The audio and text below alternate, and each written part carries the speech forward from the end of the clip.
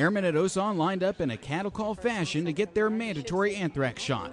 Yeah, it's pretty easy. Follow us in like a herd, but it goes by pretty quick, so it's not a big deal. You're done? Thank you.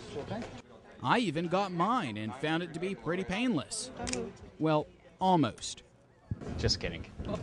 Because we're here in Korea, we are obviously at an increased threat for a terrorism act with a biological weapon like anthrax. So that's why it's become mandatory here. There's a lot of questions about that, but it's been going smooth. They come in, we give them the shot, have them hang out for about 10 minutes just to make sure there's no reaction, and they're out the door. So it's been going very smoothly today. Medical technicians were prepared to vaccinate the entire base, and halfway through the first day, they already passed the 1,000 shot mark. Mass vaccinations, an easy way to get everyone protected in case an anthrax attack ever happens. I'm Air Force Sergeant Brent Skeen, Osan Air Base, Korea.